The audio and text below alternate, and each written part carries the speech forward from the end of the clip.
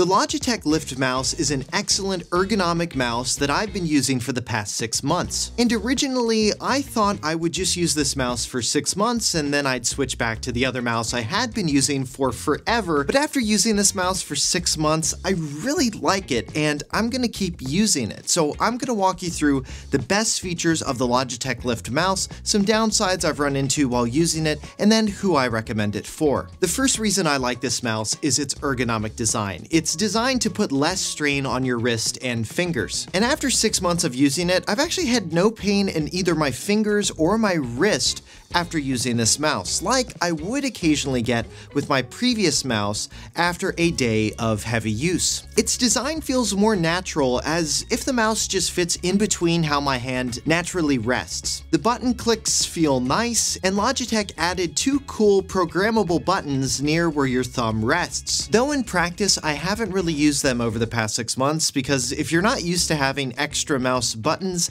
they're kind of easy to forget. If you're left-handed, Logitech hasn't forgotten about you and did make a left-handed version of this mouse in only the graphite color though. They also made a larger version for those with larger hands called the MX Vertical. And they have a nifty hand sizing guide on their website to help you figure out what your hand size is. The right-handed version of the mouse also comes in multiple colors to match Logitech's keyboards, like the MX Keys Mini, which we just did a review of. I'll link that review in the description below, and if you want to see more long-term reviews on computers and accessories, make sure you subscribe to the channel, and if you want to further support the channel, consider joining our 6 Club membership program. Another thing about the Logitech Lift Mouse's design that I like is the materials used to make it. For the graphite color I got, Logitech used 70% recycled plastic to make it, and they used no plastic in the packaging for the device. The next main feature of this mouse that I love is easy device switching.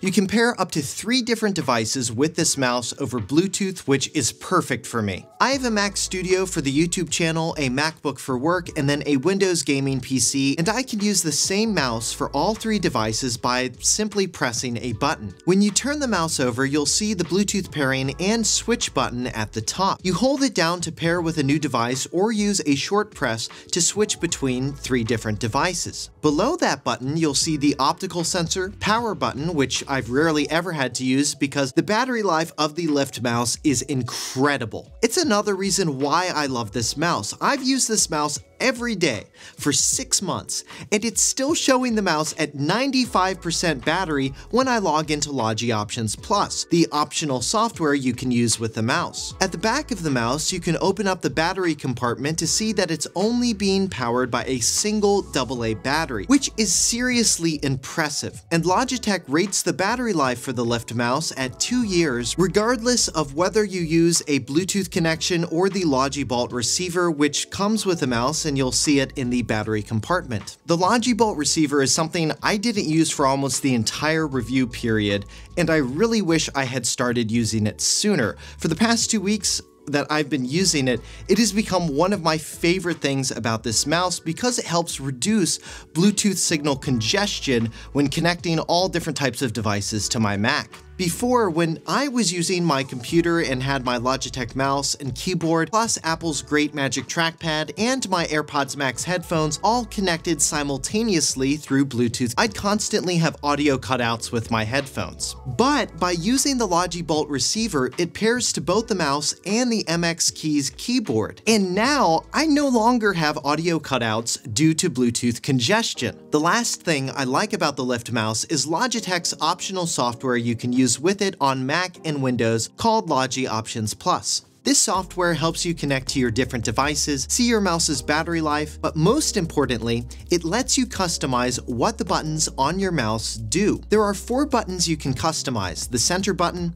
the button behind that, and then the 2 buttons near where your thumbs rest. And not only can you customize these buttons, but you can use Logi Options Plus to make them do different things per app, which for me and my video editing workflows is such a time saver. You'll see I have the center button set set to pan for horizontal scrolling so I can scroll through the timeline. The button behind that is set to zoom my timeline to fit so I can instantly resize the timeline and see everything in it. And then the other two buttons switch between the two most used modes in Final Cut that I use, the blade tool and the select tool. I also really like that in Logi Options, when you add an app, it'll suggest some app-specific actions for you to assign to different mouse buttons. Also, in Logi Options, you can do other things like change your scrolling direction and speed, pointer speed, and set up Logi Flow, which works in a similar way to Apple's Universal Control, allowing you to move your mouse between two computers, even a Mac and a PC. So that's everything I like about this mouse, but now let's talk about everything I don't like. And the first downside I've found with it is firmware updates. If you look at the mouse's settings in Logi Options, it makes you think you can update its firmware, but you actually can't. When you try and do this, you'll get a message telling you it couldn't find any supported devices, and it'll give you a link to a list of supported devices where the Lift Mouse is not listed, which is just confusing. And you just have no idea if there's even firmware available for this mouse, or if it's even running the most current firmware. The other thing I don't like about this mouse is scrolling. When you scroll with it on a Mac, you don't get that smooth inertia scrolling you're used to with Apple's mice and trackpads, which I really dig. When you stop scrolling with the Lift Mouse, so does the page, and it feels just a bit more abrupt compared to Apple's accessories. I wish Logitech would add that feature once, of course, they solve the whole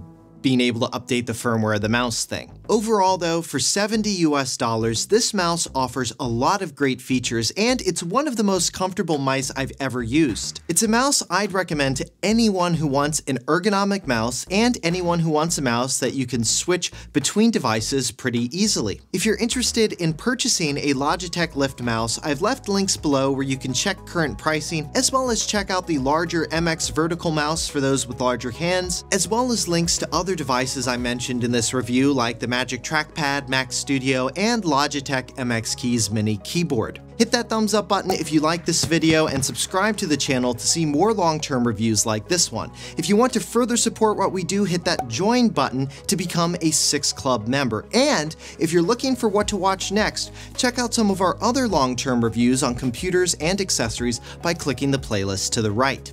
For 6 months later, I'm Josh Tedder. Thanks for watching.